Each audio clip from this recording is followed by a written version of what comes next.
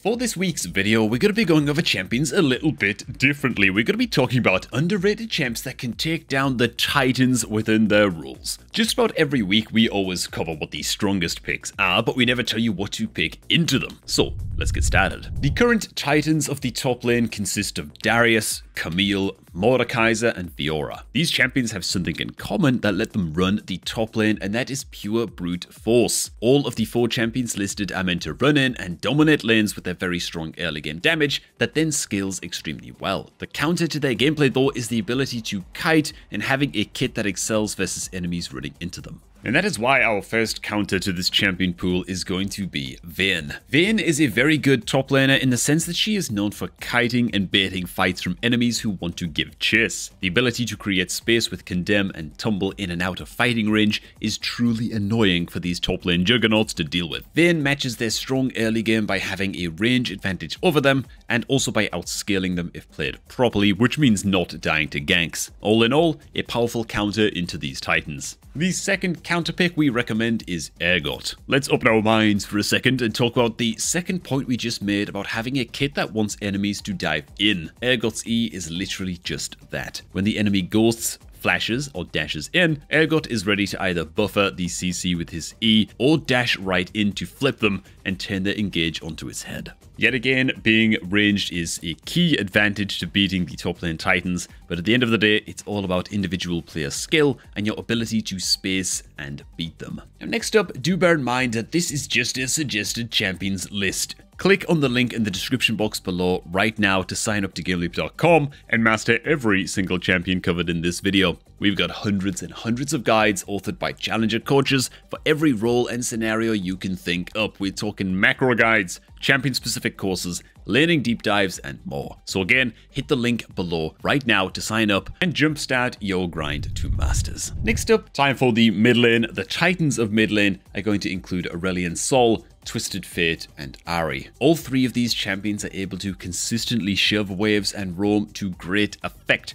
but their weakness lies in their ability to fight in lane when engaged upon. That's why Tristana mid is our top tier choice, as she has the ability to provide a ton of burst damage early, and she can force fights with her W. A simple but extremely effective tip for Tristana mid players is to simply buy Vamp Scepter, just to get that little bit of lifesteal versus these wave clear mages, as you will need the healing to stay at high health, thus allowing you to keep on forcing all ins. Simply wait for the Titan mid to use its wave clear ability, such as Aurelion Sol's E or Twisted Fate's red card, to jump in, and that ability being down for them means an easy trade pattern for you. Next up, Corki is also quite good as our second counter pick because just like Tristana, Corki can W into gap close and start firing down autos and abilities on the mages to reclaim lane control. Corki is also a very solid pick because of his ability to not only match the poke damage versus these titans, but he can also force zone them with package, allowing your team to easily reposition to where they want to be, or they can follow up when you engage. A tip for Corki mid when playing versus Aurelion Sol, TF, and Ahri is to build a Hex Drinker. Unlike Tristana, Corki does not benefit as much from lifesteal, so it is better to spend your gold on AD, magic resist, and a shield passive. Next up, we've got the ADC role, and this one is a little bit curious. ADC is very strange as the titans in this role kind of counter each other already, but we will list one champion that beats Jinx, Draven, and Twitch at the least, and that is Jhin. The Sniper King has returned yet again. This time Jhin players are building Hubris into crit, which allows Jhin to take control of the early game weaknesses of Jinx and Twitch, and use Hubris as a way to scale alongside them with the stacking AD. Versus Draven, Jhin must wait for his jungler and support to work together to try and one-shot him, and after that it's all about snowballing, so the end goal is just about the same. Double Lift has recently hit Challenger yet again, and if you look at his OPGG match history, you will see him dropping nukes on Jhin with double-digit kills in every game, so by all means, pick this champ up and grind you some of that easy LP. In the jungle, the titans of this role are gonna be Skarner, Bel'Veth, and Viego. These champions are designed to be high tempo and contain the ability to be aggressive, gank heavy, or farm heavy. That being said, however, when it comes to fighting, these champions really excel at one thing, and that is going in. That is the weakness we are looking to exploit, as our first counter pick will be Shaco. To be specific, we are talking about AP Shaco, not AD. AP Shaco is very solid as a counter pick to these champs because of its ability to match their early game jungle clear with his own box setup, and as the game progresses, his boxes do all of the work, as they deny any form of overchase during an extended fight, which Skarner, Bel'Veth, and Viego all want to engage in. If you set up boxes quickly enough on one side of the map beforehand, preferably the one with the objective, then you can easily have your teammates walk up without the fear of them getting caught. Just make sure to tell them to play around the boxes and be at your position 1 minute early. The second counter pick versus these mid lane titans will be Kindred. Kindred is really good because she can also match what these champions want to do, and whoever gets the lead can really run with it. However, if that is the case, then why is Kindred not in S tier with the other titans herself? Well, without going too deep on that, Kindred does have her own different set of weaknesses as well, one of which being very, very squishy, but that is where she finds strength versus the titans. How well you use Kindred's ultimate and jungle tempo will decide how hard you can beat these champions,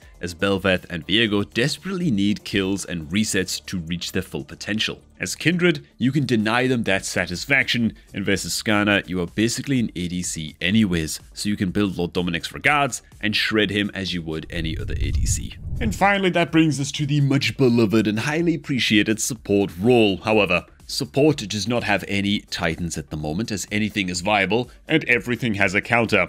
No one champ stands out above the rest anymore, but we will throw out some honorable mentions. First, to Blitzcrank, who is the perfect pick to counter enchanters and squishy teams. His ability to insta-lock someone down is nutty, and if played properly, you can flash E, Q, R combo and ensure your team gets 1 kill every time you have flash in lane. Honorable mention number 2 goes to Janna, as she is the very best pick you can ask for versus a team full of divers. If your ADC is Jinx, or any ADC that does tons of DPS but lacks the ability to live versus gap closers and assassins, then Janna can do her job extremely well to cover up that weakness. The last support honorable mention is going to go to Braum. Braum is simply the melee form of Janna, as in he thrives off of being a counter pick against hard engaged comps and especially engaged supports. Being able to dash to your ally who got engaged on and then put up a wall to block incoming damage is awesome. Pair it alongside the slow and stun that Braum offers, and any melee champion that enters your range will be slowed and frozen for a while. Keep in mind that all